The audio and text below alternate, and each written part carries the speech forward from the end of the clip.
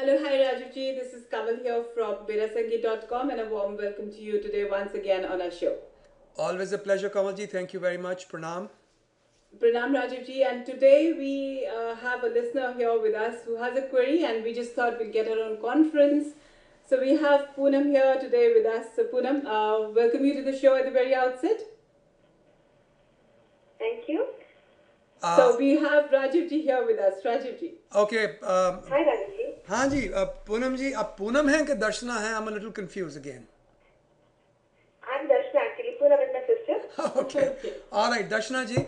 So as I understand, you are in the United States on a tourist visa. Am I correct? Yeah, I'm on B1, B2 visa actually. Okay. And I have a few questions because I am in business. I am a jewelry manufacturer in India.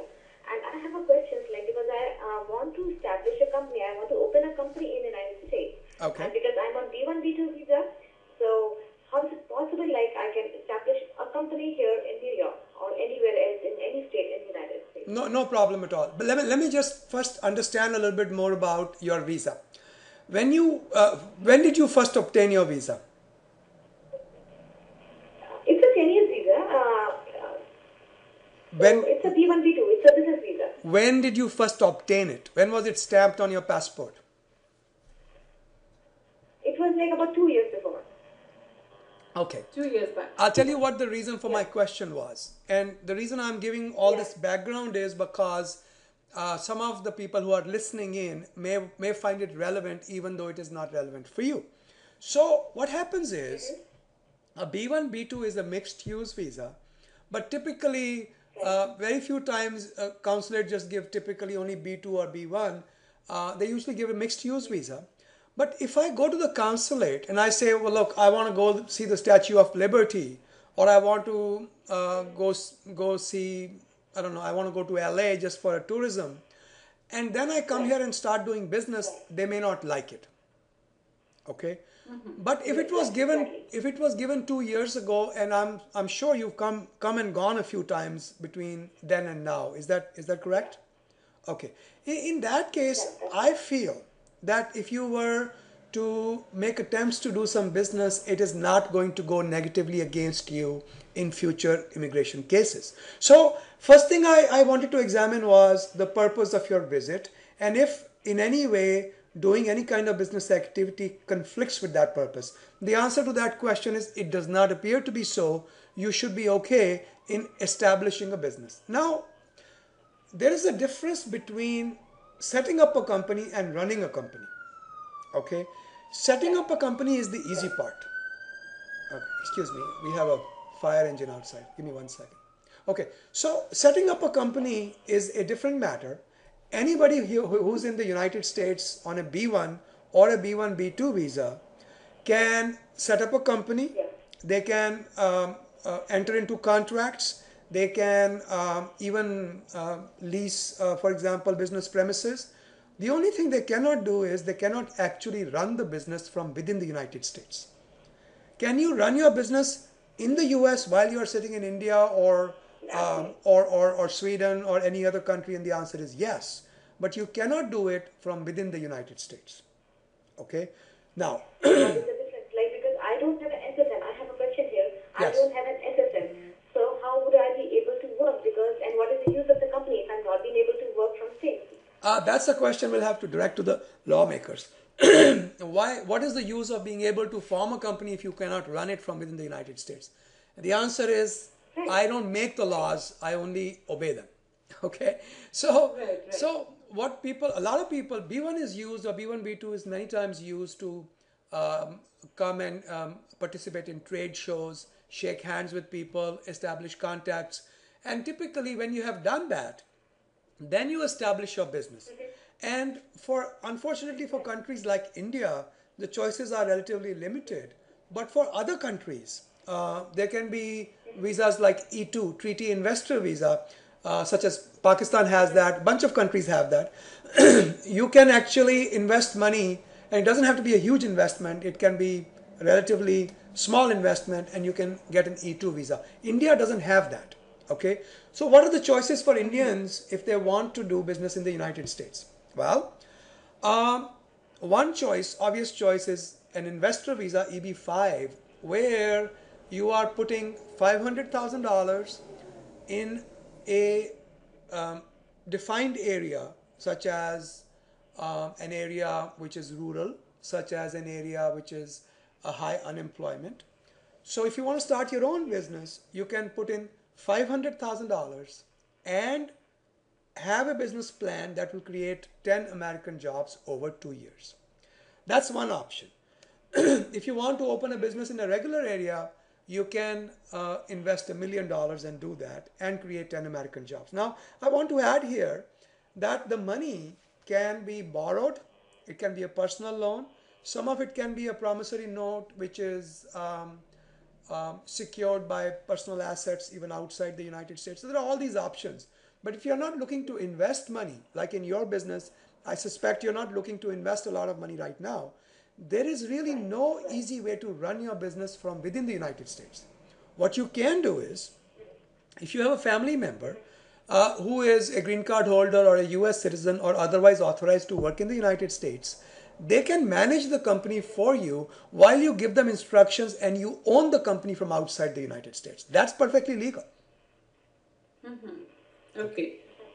Here, Darshana, I think you mentioned that आप किसी CPA से भी मिले and so is there any contradiction there? वहाँ उनसे जो आपकी बात हुई और आज जो राजीव जी से बात हो रही है, any contradictions? Would you like to? Right, right. Hello. We can establish a company. Hello. Can you Yes, hear me? yes. Yeah. The CPA informed me. He told me that I can open a company and I can open a business account and I can work. It's not an issue. Actually, the problem here is what the CPA knows, I don't know, and what I know, the CPA does not know. Okay? Right, So, right. CPA can tell you about taxes, they can tell you to a certain extent about corporate laws, but they don't know anything about immigration laws. Whether or not you can work is my domain, it is not the CPA's domain. That's right. So, the information you've been given is incorrect. Okay. That's right. I understand that. Yeah. Even I had the same doubts actually. Gee, and Okay. you are a smart lady, ma'am. You had the right doubts. So Rajiv जी, अब best दर्शना क्या कर सकती हैं अगर वो United states में रहना चाहती है, यूनाइटेड स्टेट्स में वो बिजनेस करना चाहती है, what is the best she can do? I see some positive movement of the administration towards delivering on their vision of making United States of America a country welcoming to entrepreneurs. I see some movement.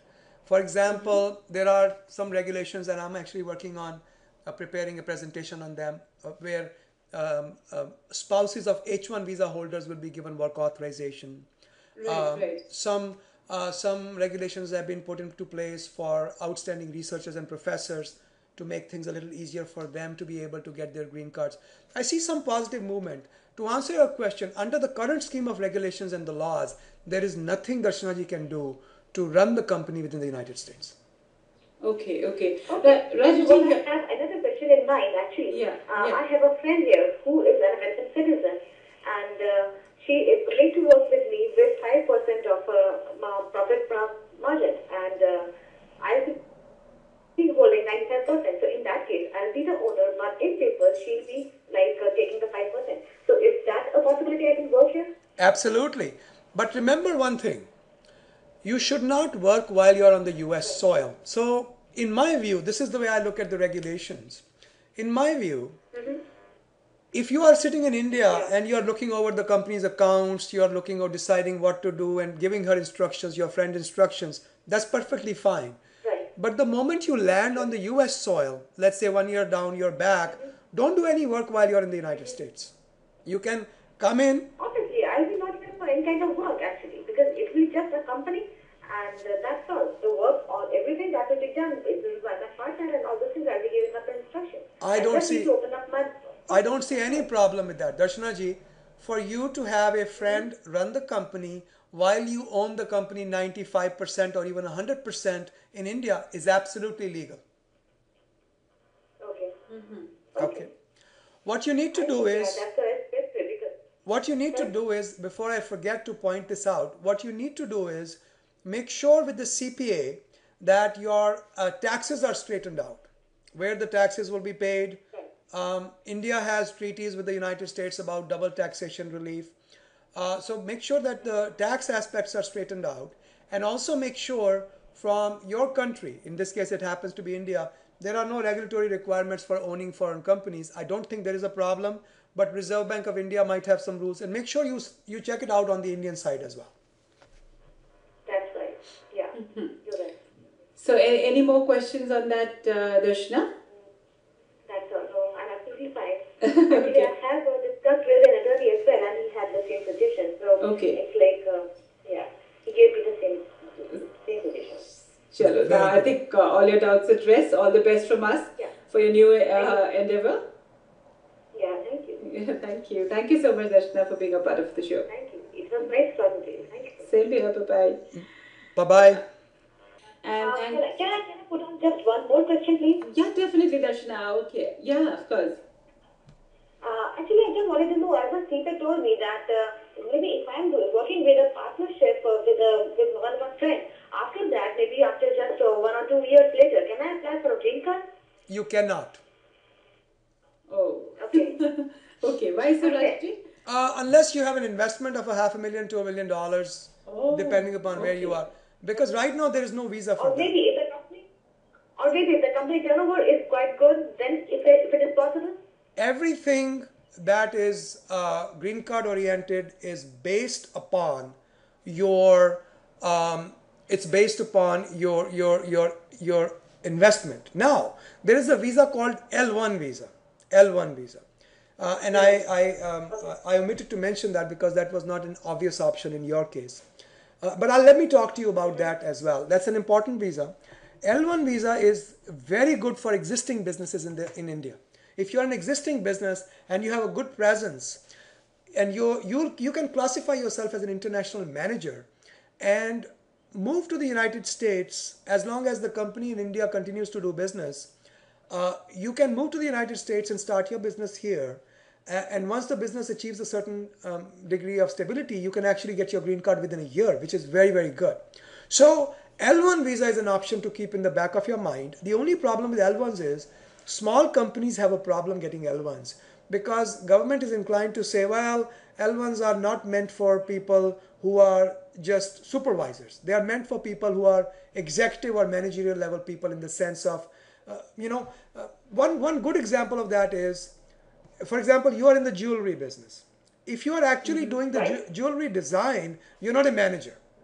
But if you are managing the work of 7 designers, then you are a manager. Right. So if you are involved in I'm a manufacturer. We do for designers, but we don't disclose our designers because it's a tendency we cannot disclose our clientele. well, let me ask you a We question. work for designers.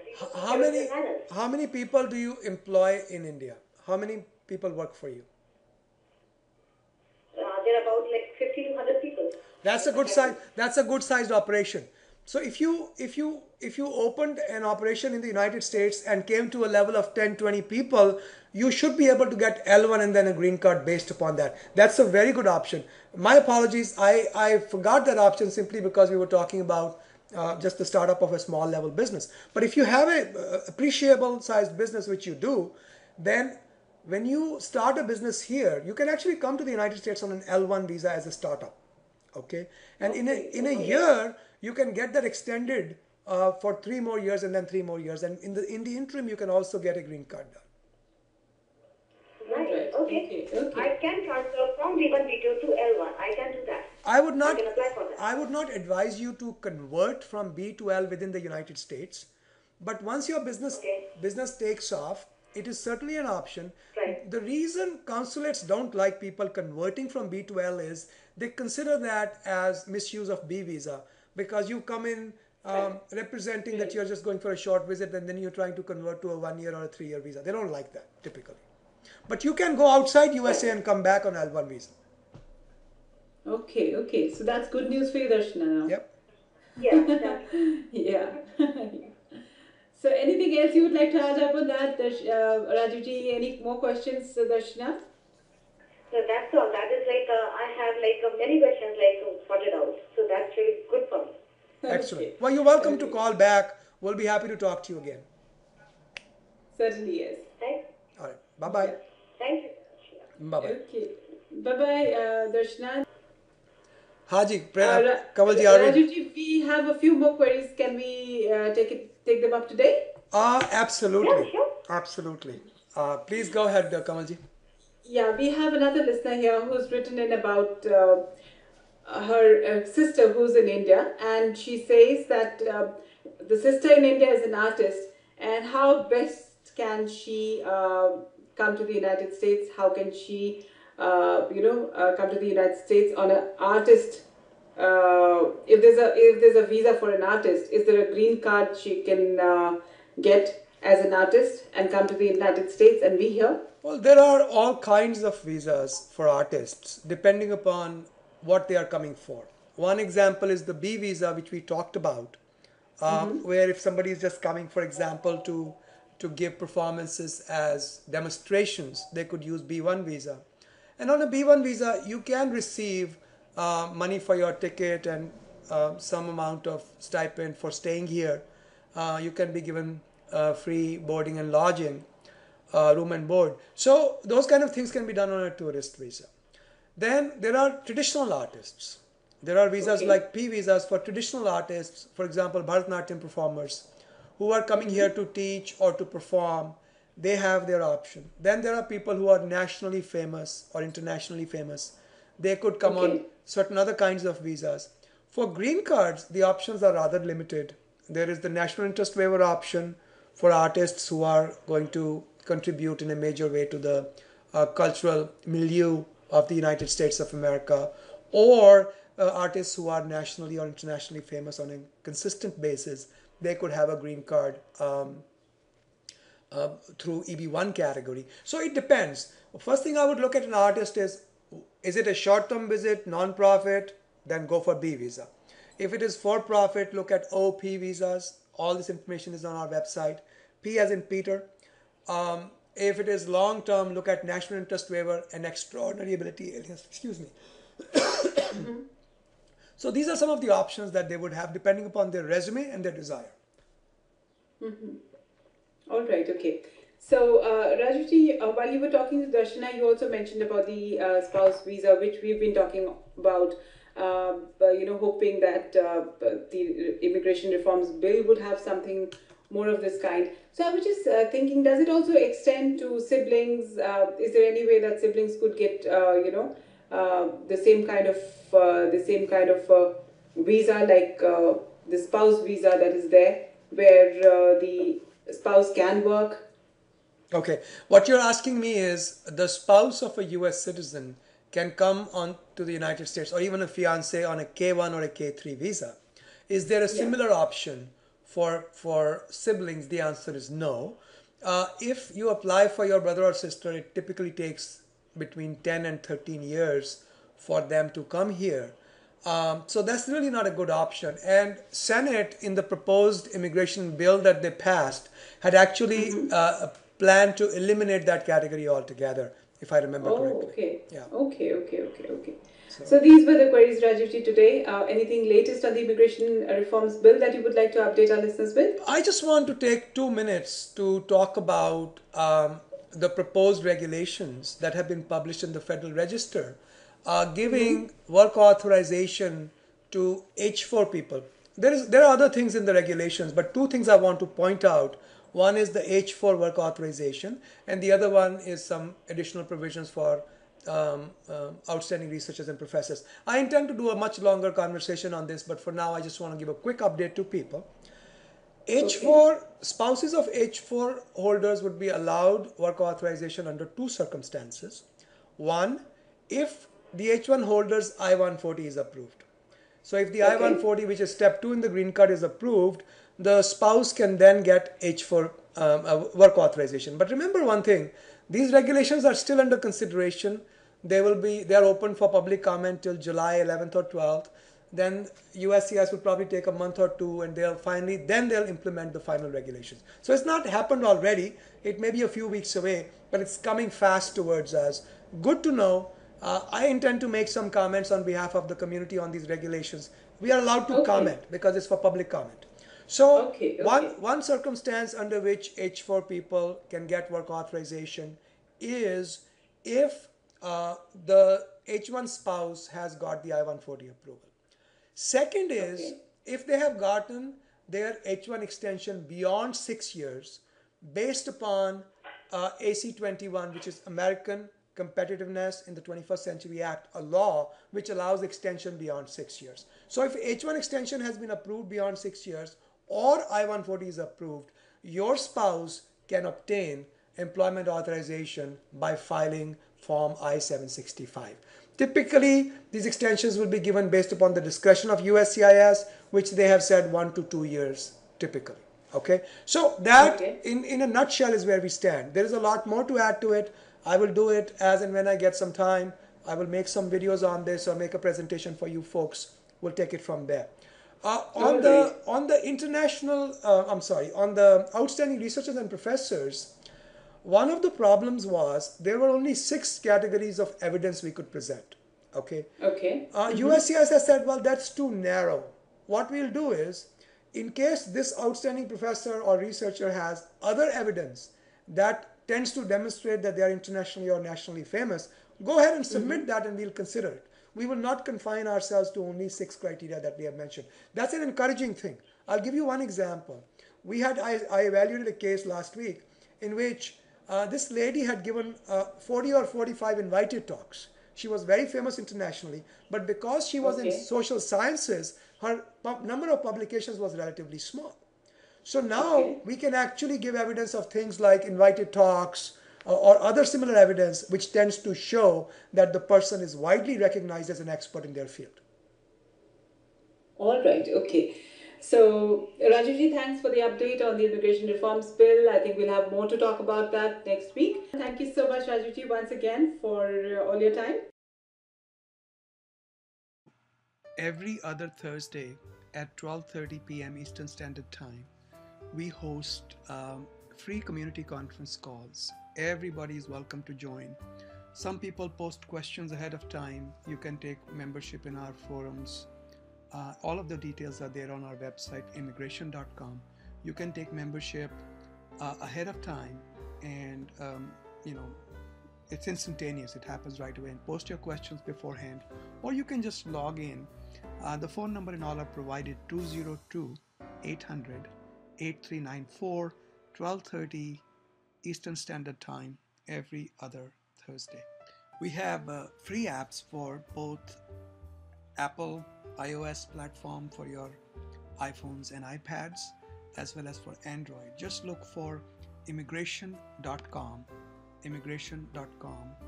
the period dot, and the application should show up.